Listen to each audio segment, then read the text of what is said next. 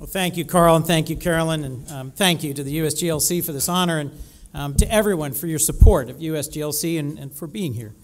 I recognize as a politician who spent a lot of time at the local level going to lots of Chamber of Commerce and volunteer fire dinners that being the only thing between you and dinner is not a great place to be. And I have a 45-minute prepared speech. So I'm going to cut about 5 minutes out of it, and we're going to have a great time. Now, as for the being fluent in Swahili, nimesahau zote kwa sababu mimi ni mzee mdogo, right? Which means I've forgotten everything because I'm an old man. I cannot tell you what an honor it is to share this with Senator Bob Corker. Not just the chairman of the Foreign Relations Committee, but a colleague and a friend and a hero.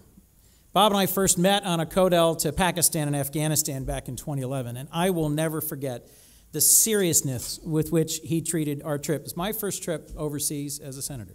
His insistence on asking really tough questions of our military, of our diplomats, and in particular, memorably, of foreign leaders.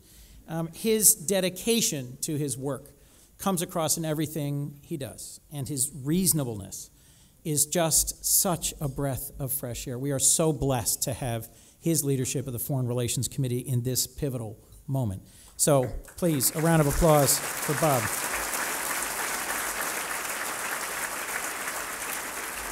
I'm especially proud to be partnering with him on the very difficult issue of food aid reform, and to have the opportunity, as he mentioned in his remarks, that if we get this right, we could not just save millions of taxpayer dollars, but also help feed millions more globally, and if we do it right, promote long-term agricultural development and building long-term resilience for food insecure communities worldwide. What an enormous blessing to have a chance to work with such a good man on such a challenging project, hopefully with all of your support as this year unfolds. So, while so many of the debates we've had in the Senate in recent years seem to break down in partisan lines, Bob's been a leader in the best sense of the word, building consensus, listening, taking risks, and then driving results. So, frankly, I could not be more grateful than to have joined him on this stage tonight.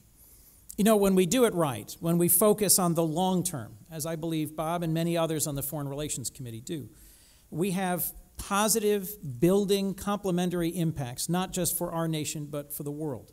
That's why I'm so grateful for USGLC and what you do. You bring together the private sector, the defense community, the diplomacy and the development communities, the faith and volunteerism and service communities, and recognize that our engagement in what's so-called soft power of diplomacy and development and trade is at least as important as sustaining the vital military components of so-called hard power.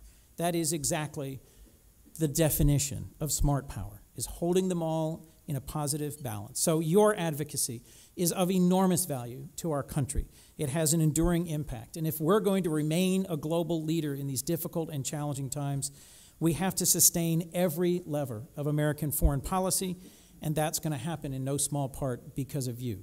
So thank you. Give yourselves a round of applause for being the USGLC. You know, we all come to this work from different perspectives. You heard in Senator Corker's introduction that it was a mission trip to Haiti that first inspired his concern and engagement with the world, and my own passion for global issues began when I fell in love with Africa during a semester in Kenya and then months spent volunteering with the South African Council of Churches. It changed my heart and my life in profound and powerful ways.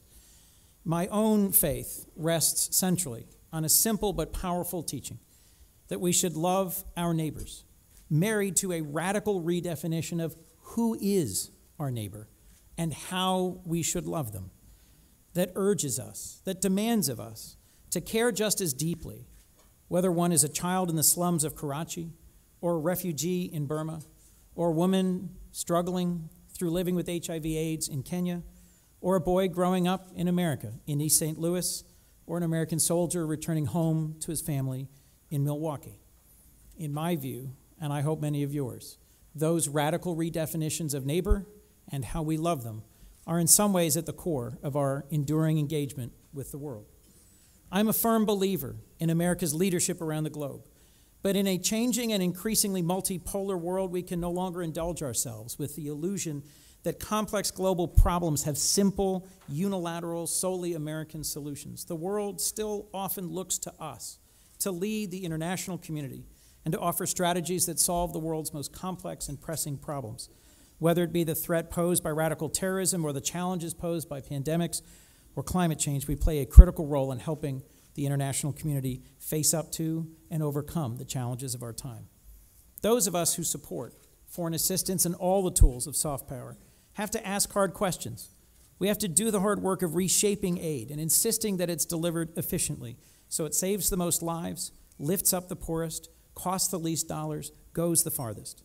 That means being transparent, monitoring and evaluating our programs against rigorous metrics. It means using aid to open up opportunities for trade and U.S. exports and deeply partnering with the energy of the private sector. As USGLC's broad coalition knows well, it means forming innovative public-private partnerships to ensure the best returns on our dollars and the best leadership with our values. At the end of the day, we should never lose sight of our shared task as advocates for U.S. leadership around the world. We need to make it clear, too, to our American public that this leadership, that what we do is worth the investment. As leaders in many arenas, we all must continue to educate, to engage, to explain, and to make clear to the American people that our national interest and our modern challenges demand American leadership. In exercising that leadership, it's crucial for us to continue, in the ways I suggested, to be transparent, hold ourselves accountable, insist on innovation, and be humble about our answers as we collaborate and engage with local partners around the world. Americans, average Americans all over our country, whether in Tennessee or in Delaware, are justifiably skeptical of the impact that our leadership can have around the world. So we have to keep explaining every year for 20 years and more the impact our leadership can have. We must continue to explain what's at stake and what's possible, especially because you and I both know what American global leadership looks like and what it can do for other communities and for our own. I've seen American leadership at work, on the ground, in inspiring and sustaining ways all over the world. And I just wish I could bring my constituents from Delaware to see the same things that I've seen and so many of you have seen. American leadership looks like when a team of DuPont plant scientists and researchers in Ethiopia work together with local farmers to make real the promise of the next stage of the Green Revolution. America leads when a commercial service officer in Ghana connects American businesses with new opportunities to invest in growing communities, building the capacities of Ghanaians and strengthening our own economy at the same time. America leads when our military and public health service work together with missionaries and volunteers to respond to a devastating pandemic like Ebola, and then build on that commitment to stand up an Africa-wide center for disease control so that next time there's an outbreak, countries across the continent are ready. America leads when people from across our government and the private sector work together, as you heard Carolyn reference, to make it possible for electricity to be provided to a remote village in Africa so a girl can do her homework at night after a long day of helping her family with chores and going to school. Finally, America leads when a talented young woman from a leading American college chooses to join the Peace Corps and invest 2 years of her life building sanitation systems in rural Senegal. And when young African leaders come here and learn at our universities and work with us together and develop lifelong relationships with our own best and brightest. In the end, American global leadership isn't about aid. It's about lasting partnerships. It's about engaging not just today's leaders, but tomorrow's as well. It's about lifting the sights of young people around the world so the futures they envision and that become real become closer and closer to the futures we dream for our own children. That leadership, the leadership you sustain, really can create a safer and more prosperous world for Americans and for our neighbors around the world. One that provides more opportunities for our businesses and our people, one that reflects our enduring values of freedom and justice. That's why your work is so important.